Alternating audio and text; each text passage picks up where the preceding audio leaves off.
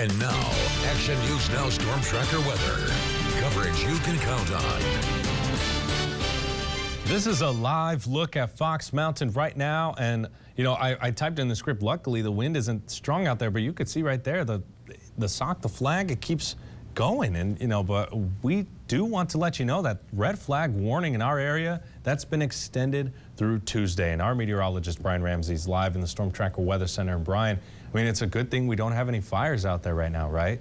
Yeah, you know, out of that camera, that's Modoc County. No red flag warning out there. Winds haven't gotten above 20 miles per hour out there. Still a little dry out there, though, which is still a concern this time of year. But here in the valley, we have a red flag warning that was in place yesterday and will stay in place all the way through Tuesday. So yeah, fire danger is not going anywhere. A live look from Concal. Lots of blue skies out there, lots of sunshine, very stable air, but very dry air. 15 to 13% humidity across a large part of our area. So that is critically dry out there. That means it's going to be easy for a spark to turn into flames. And with the winds we're seeing, those flames can quickly spread and become a large wildfire. Now, thankfully, we haven't seen that today, so that's great. Yesterday we did, but today we haven't. So you always want to stay on alert because the chance is still there, even right this very second. So stay on alert. Mountain regions, though, winds are pretty light at the moment. We have seen wind gusts between 30 to 40 today, though.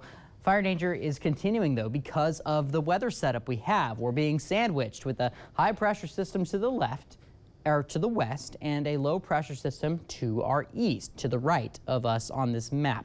And these two systems rotate opposite, so they kind of act together to bring very strong north winds in our region. North winds go down the mountains. Whenever air drops, it's very dry, it loses its moisture, and so we're seeing that dry air with windy conditions, which it kind of ties into the fire danger that we're seeing.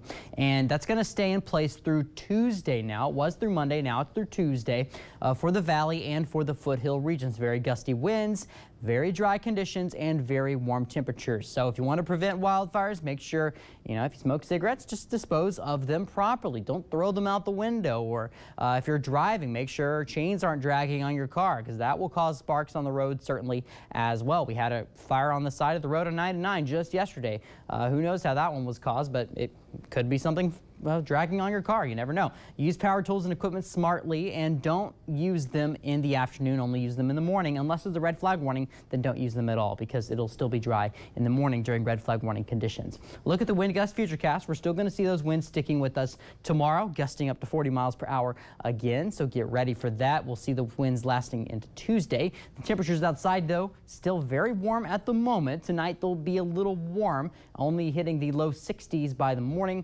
30s in the mountains, and then tomorrow afternoon we're back to 90 degrees. Your 7-day forecast in Chico, 91 for a high tomorrow, and then that heat wave comes on Tuesday and sticks around with us for the rest of the week. We hit a high of 96 on Wednesday and Thursday, but we cool off a little bit next weekend. In Redding, 92 for a high on Monday, and then we're topping off at 98 on Wednesday. So it is getting very hot in that forecast. You're going to want to use that AC on Wednesday. But once we get to next weekend, those temperatures finally get back into the 80s. Thank you, Brian. Is it too late for it to be Lemonade Day or what was it? That's that already was like 2 weeks ago. But man. it's never too late to have lemonade. That's very true. That's very true. A little bit of sugar and a little bit of ice.